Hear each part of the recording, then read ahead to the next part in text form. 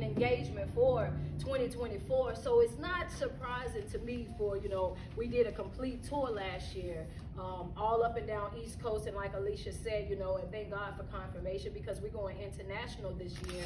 We'll also be speaking in Jamaica, we'll be speaking in Canada, and we got some West Coast areas that we are definitely going to be in this year, man. But it was just one of those things. I don't know what I got, but it just keep doing what it's doing. So I asked to be able to come up because I'm not one of those people that like to cancel. You know what I'm saying? And I know when people are planning things, it's hard enough to try to plan stuff, and then to have people backing out at the last minute, that frustrates me, and I don't like to put that on anybody else. And I'm letting y'all know that, so when y'all normally see me walking all in the crowd and whatnot, I'm gonna try to stay right up in here, and that's the reason why, right? Because whatever I got, I don't want to give it to nobody, so I'm gonna sit right on over here. All right. One of the things that I do want to say for women entrepreneurs and stepping out into the world and just life period, right? Because I'm one of those motivational speakers that don't really just simply focus on jobs, right? I focus on life. How can I become better in my life? And while I say that, it's because if you want to become better in any other area in your life, you have to become a better you. That's right. The moment that you actually start to work on yourself and your development, right? Being more conscious of the person that you are, showing up differently in your life and becoming self-aware of you and how you maneuver all throughout life, that right there alone will change the way that you deal with other people. And in return will also change the way that other people deal with you. Right? Because once you start establishing boundaries, you're going to find out who's really for you and who's not. Right? Let's be real. Right? Now, y'all know I can't walk out there, so y'all got to talk back. Right? Yeah. So you have to understand that good boundaries are going to come with some good buys. It's going to be some folk that's not going to be able to accept the new you. They're not going to be able to accept the fact that now, they don't have that same type of access to you because now your mind is focused on what it is that you need to be doing in your own life. Because if we're going to be honest, we have to be honest enough to say that people are not concerned about you. They're concerned about how can you come through for me. Right? So one of the first things that you have to focus on when you're operating in your life, not just in your job, not just in your brand, is how can I become a better me? Right? Yes. And one of the main reasons why we don't be able to launch that brand, start that business, or live up to our fullest potential is why? Because we're easily distracted. Right? Everyday distractions, let's be real. Right. Why you say that, Coach? Because everybody else's emergency becomes our emergency. Oh, such and such got this going on, that going on, and you automatically feel obligated to be the one to rush in and save the day because you think that you're the savior. Come on now. You think you're the healer. You think that you're the fixer. And a lot of times right now, especially if you're on social media, they made it extremely trendy, right? Oh, I'm a fixer, I'm a healer. That's why I'm always fixing people. The devil is a lie. That's Jesus' job. Amen. Right? I got to let Jesus do his job, right? That's his job. I can give you, right, the tools and the techniques. I can give you different ways where you can do different things in your life. But one thing that I cannot do is give you me. I can't sacrifice me for you. I cannot. That's just. So you was with me? Okay. Yeah. Because I understand, but if that be you, just say ouch, and then don't get quiet, just say ouch. Yeah. Because a lot of us, if we was going to be open and we were going to be honest about the fact, we're not living in the area of our life that we know for a fact that we could be living in had we been focused on ourselves. Right. But because we've been so focused on everybody else and what they got going on and trying to help sister so-and-so and trying to be there for brother so-and-so. And you know what we did? We done made everybody's trauma our responsibility to fix. Oh, well, they can't love me the way that I love them because their mama ain't hold them. Their daddy wasn't in their life. So here you are trying to overplay your part, overspend your finances, overplay your role, and some of y'all playing dual roles. Ooh, come on now. Right? Y'all got more roles than Eddie Murphy had in Coming to America. And then you're wondering why you're so tired. Why you're so frustrated, why you feel so drained in life. Because you're constantly being the person that pour into other people, but then you're not can't nobody pour back into you because they don't have it. Right. So you're pouring and pouring and pouring into cups that have holes in the bottom. 2024, if you can't reciprocate, you can't participate. Right. That part. Right? And that's in every area of my life. That's a friendship, a family ship, a job ship, a church ship, whatever ship that we're on. If you Google ship, shipping is what? Shipping something from one place to another. So if the ship ain't shipping, it's time to abort that mission. We're not going anywhere. It's time to get up out of there. You cannot afford to be distracted in the season that we're in right now. You can't afford to run after everybody. You can't afford to be out here begging people to get on board. You have to say, hey, that's above me. Right. I gave you all that I could get. Now that's above me. Because I can't continue to sacrifice myself and have to settle for less just so that I don't have nothing. True. Right. Wind it up. Right. We settle for less because we look at it and we say, if I don't settle for this, then I won't have nothing at all. Mm. Not realizing that settling is suffering. In every area of your life, if you settle, you're going to suffer. And suffering is going to make you bitter. It's going to make your heart hard. If you got to understand that ain't nothing off limits to you. Nothing. He said, press down, shaking together, and running over. Ooh, That's what he said. So if we get this pressed down, shaking together, and running over, why do you keep settling for less than God's best? Why do you keep just accepting a piece of a man or a piece of a woman or a sometimey type of relationship or friendship? Oh, well, I need them. Well, he also said, I'll supply all your needs. Right. Right? That's what he said, I'll supply all your needs, which means if they're walking away, that's not something that you need. Right. If the job is laying off, that's not something that you need. But we're so locked in and we think that that's what we need because that's what we're used to. We're used to looking at that job as the source. The job is not the source. Understand that. Just the same way you got that one, you will get another one. And another one, and another one. But we get used to being everything and showing up for everybody that we feel like, I need that in order for me to survive. So you sit and you dedicate 20 and 30 years of your life to somebody and walk in one day and they decide, hey, we know your service is no longer needed. Oh yeah, we somebody buying out the company. And there you go, running back to Old Faithful. God, if you could just do it for me. Or if you could just do it just one more time for me, right? Instead of aligning yourself with the will from the very beginning. Wherever you go, whatever it is that you want me to do, that's what I'm going to do. And as you start out your business and your brand and you're living your life, what you got to do, coach? One, what I just told you, you can't afford to be over there focusing on other people. Their emergency does not constitute an emergency for you. Understand that you have to keep your eyes on your own paper, which is your own life. You got to be locked in with yourself. You got to make a decision. Are you with you or not? Right? Second part of that is you got to accept the reality that if I start establishing boundaries in my life and I implement the fact that if you can't reciprocate, you can't participate, that I got to be willing to watch some of the people that I love more than anything and some of the people that I thought was the best thing that ever happened to me, I got to watch some of those people walk out the door. Because see, some folk are only going to love you as much as they can use you. And as long as you're able to give to them, then they love you. Everybody loves you when you're giving. Everybody loves you when you're doing. Everybody loves you when you're the first person to call and you're the go-to person. Everybody loves you. Start saying no. That's when you will know the real them. Start saying I can't come through. Right. That's when the real them is going to be exposed. Some of y'all think, oh yeah, well we locked in like that. No, baby, you a service provider. Right. You provide a service that they need. If you cut off the service, they will no longer need you. Right. Let's be real. So what are you telling me? You have to accept your reality. You got some folks that are in your life that are not a part of your assignment, but they are attachments. They are leeches.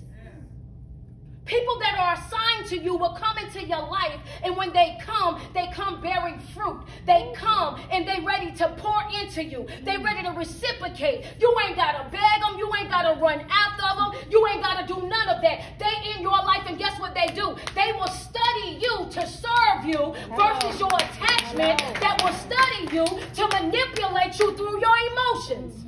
Right. Some people are controlling you right now by your triggers.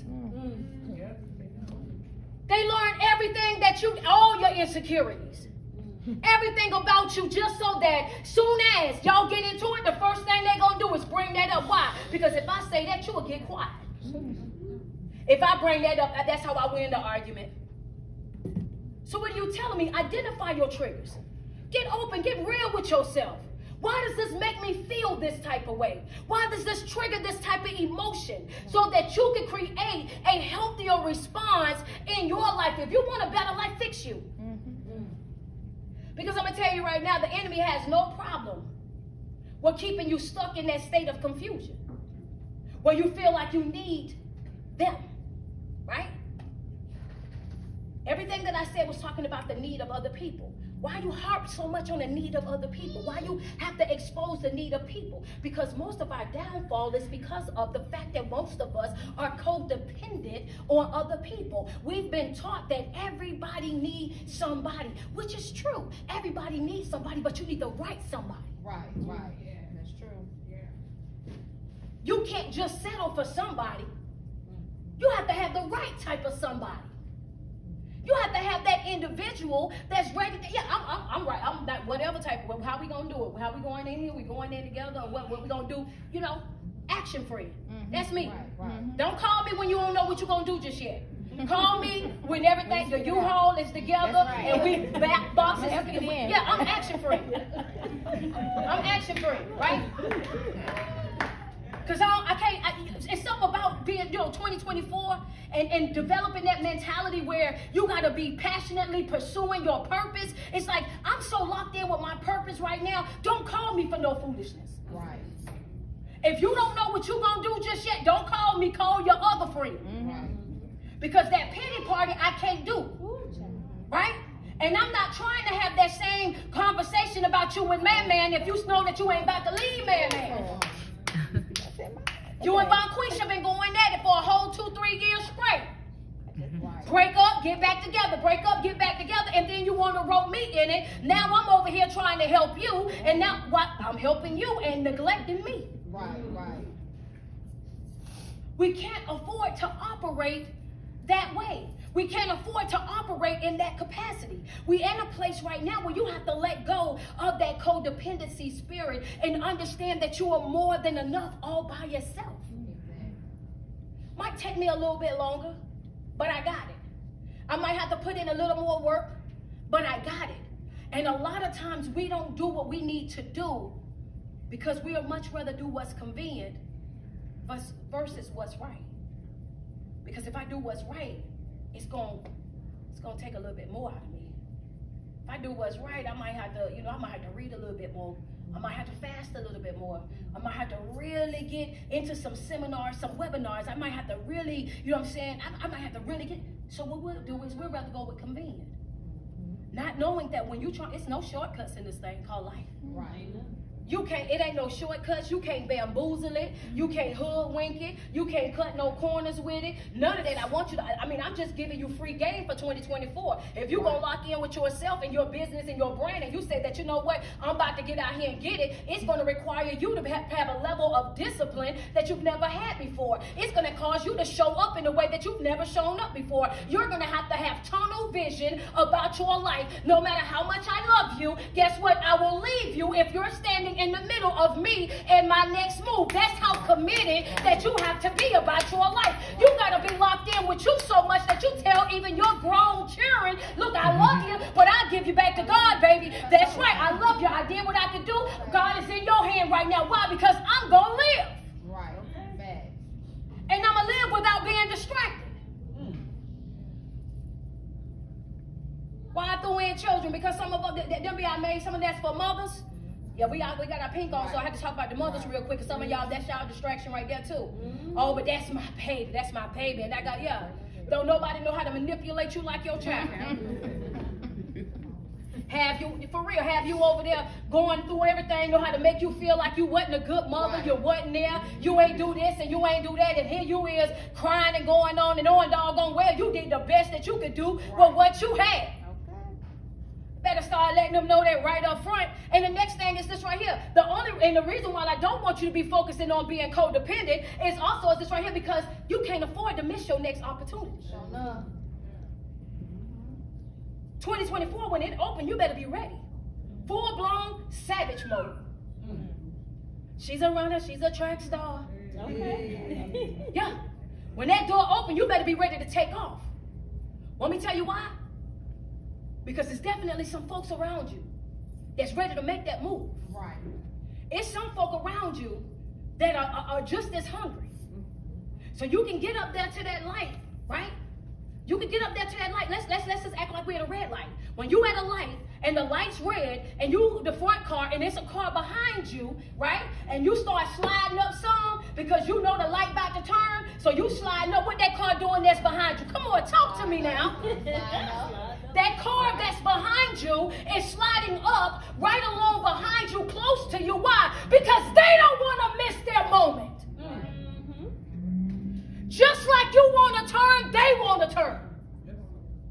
In your life, you got to understand that you cannot afford to miss your moment by being distracted. We'll be at a light and be on the phone, and the light then turn, and what you hear? Go! You about to make us miss our moment. In this season, you got to be locked in. You got to be focused. You owe this to yourself. There's nobody stopping you from being great. There's nobody stopping you from living up to your fullest potential. It's how bad do you want it? Do you want it enough to take some losses? Do you want it bad enough to lock in? Do you want it bad enough to deal with the inconvenience, the frustration and agitation? Because every time you get a breakthrough, every time you get a miracle, every time you, it's always some struggle. True. It's always some struggle. You tell me one story. Y'all know I'm faith-based, so I'm always talking about Jesus. So let's just get that out there. Yes. Every story that we go to, right? Before there was a miracle, there was a struggle. Before there was a healing, there was a struggle. Before anybody received any type of deliverance, there was a struggle. It was. And you crying about you've been starting your business for 3 years and you got a woman with an issue of blood for 12. Right. Let's be real.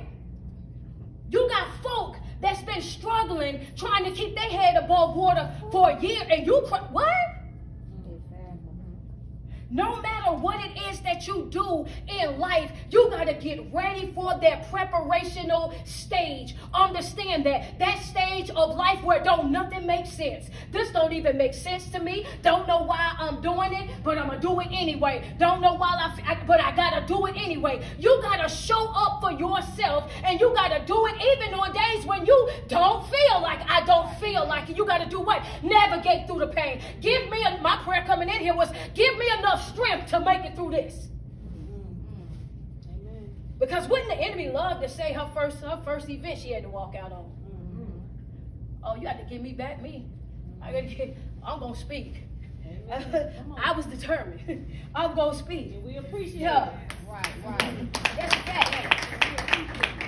You can't afford to miss your opportunity. Because you better know it's always somebody that needs just that one word. Right. That piece of confirmation. I needed to hear that.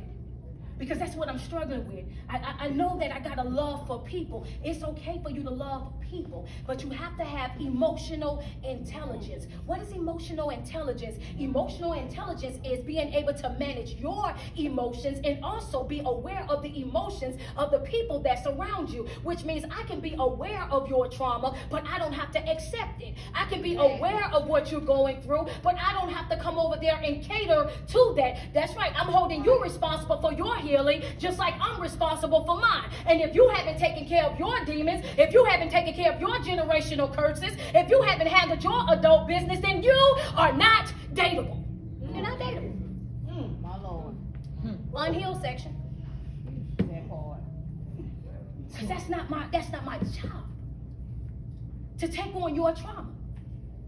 And a lot of us don't get to where we need to go because that's what we feel like we're obligated to do. I got to create a plan for my life. Exactly. Creating that plan in January. I'm establishing my goals. I'm creating my boundaries. But my boundaries, creating a boundary is one thing. But a boundary without a consequence is just an idle threat. Right. You just saying what you gonna do. And every time you drop the boundary, they step over that and you just draw a line. And they step over that and they just draw a line. When you say that if you disrespect me, you lose access to me, you gotta stand on that.